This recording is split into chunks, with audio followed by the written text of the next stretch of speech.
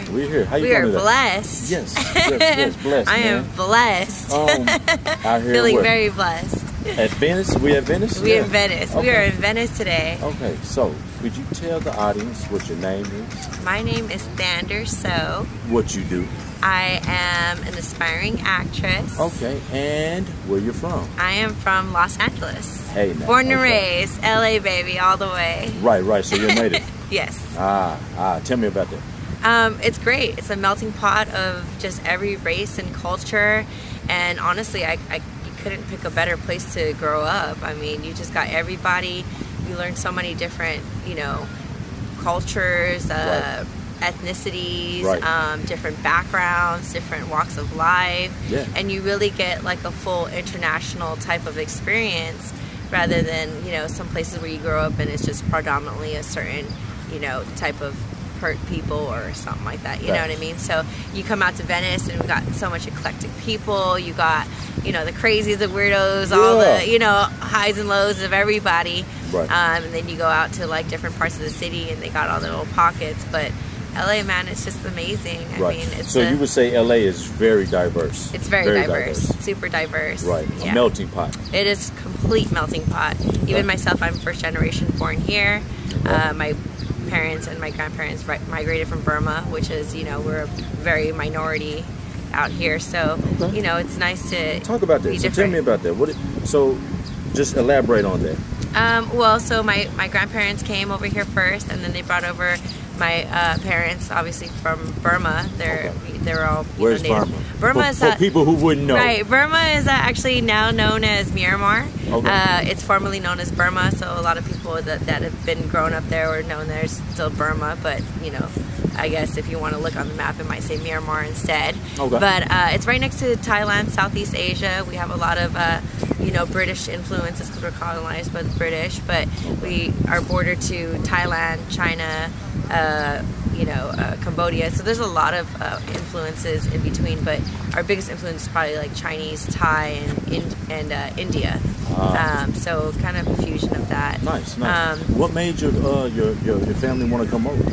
It's just new opportunities. Yeah. My grandfather was in the military, and he figured, this is the best way to come out here. So he had 6 kids, and they came out here one by one and started a life. They came out, different ages, and apparently, like between the siblings and stuff like that. Yeah. There were different ages, but they all came out here, and my grandparents, they worked in the factory and, build their way up and try to live the whole American dream, which, so we're blessed to be here now. So what is the American dream then? I guess the American dream, right? Everybody wants to know why they come here. Yeah. Everyone comes here. Well, America, I mean, we're the land of the free. Everyone has opportunity. It doesn't matter where you come from. It's not like, we're put back or set back by any type of government or restraints or things like Not that. a dictatorship. Not a dictatorship. As much as we have our controversies here, there's a lot more opportunity and a lot more help that you get than some of these places. And also just, you can't find a better place that you have great weather, great climate for everything that you would want to do. I mean, everything that you can possibly ask for is here. Versus out there where you're in the middle of nowhere, third world country. You're basically looking to how to survive for the next day. I mean, we all try to look to survive here as well, but I think the elements are just a little more against it than here, where we have opportunity. But it's a dream. We come out here, we see movie stars, and we see the Walk of Fame, and you see people that come from all walks of life that all of a sudden made it for themselves, and we all aspire to want to leave our mark. With that being said, so do you think sometimes Hollywood can put on a little bit of blinders to people who are not from California, though? Oh, definitely. There are a lot of blinders. You have the perception, and a lot of people come here. The streets are paved to go. Right. Everybody thinks, come to Hollywood and we're going to be, walking the Walk of Fame, and it's just going to be bam, I'm going to be it.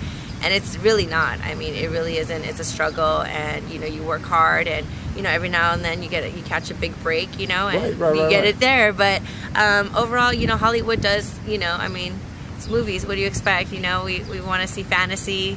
Right. So, we're selling a dream, unfortunately. But, True.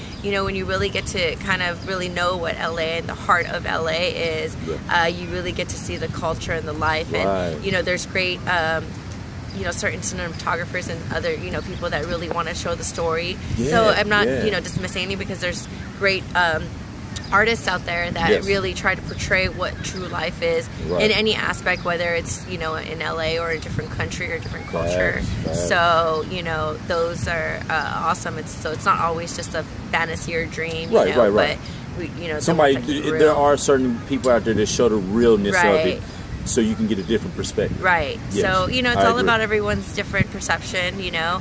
It's all in the eye of the beholder. But I actually think it's good to talk to people who are natives. Right. Because you get a different perspective from people who have lived here their whole lives. Because I noticed that most people who come here are very bitter. Yeah. Very bitter. And they're bitter towards the people who live here. And I don't think that's necessarily right.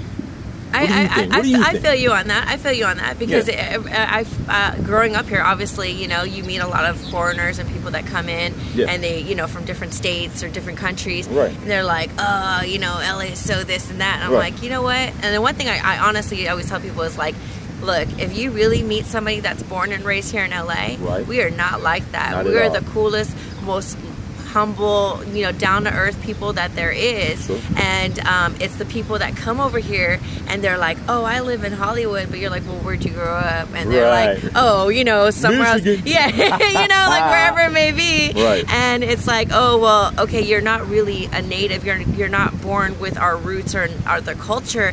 You Right. come in and you have that perception, Right. and there goes that perception, that dream that everybody's like, oh, I'm going to play that role. And when they don't make it, they get a bitter sense. And so when you talk to other people and they want to say, oh yeah, I'm from LA, just because you've lived here for 4, 5, 6 years, 10 years, and then all of a sudden you're like, oh, I'm an LA person, Right, I was this is my hood, and it's like, what? Yeah, no, And you buddy. see that a lot, though. No, I see it see that all a the lot. time, Yes. and it honestly gives us a bad name, because it really does, and it hurts. And when I'm like, okay, I was born and raised here, I can tell you, what schools and this and that and everything, this, that, and the third, Right. and see the people that have been running these streets and Right. have been stomping these grounds for years, and you have people that will come and then they say, oh yeah, well, I know the same thing. It's like, no, the Hollywood facade of Right. things, like but when you could get down to the real of it, it's another lifestyle, it's another, there's a core to it. And when you really are open to learning that and seeing that, and not be so bitter because you thought you come out here with a dream and you're just gonna boom make it, Right. because everybody seems like they're doing it big out here, right. and you know what I mean, that bubble, so to speak, gets bursted. Yes. You can't be mad at the world, Yes. You have to come out here with a real idea, a realness of what to expect, and the Right. real expectations, Yes. and a realness of what happens. And Very that's true. one thing with LA, like we've seen so much, we see Nothing surprises y'all. surprises you no more. We see Yeah. the craziness that you see on TV happen all the time. You see down the street that they're filming stuff. You see the behind the scenes, so we Right. see it all. And so we kind of like, all right, well, you can't kind of play with us. Yeah, You can't hide and try to trick You us guys with that seem like every trickery. trick of the trade. Right. Yeah. So it's a little different of a beast in that sense, Yeah.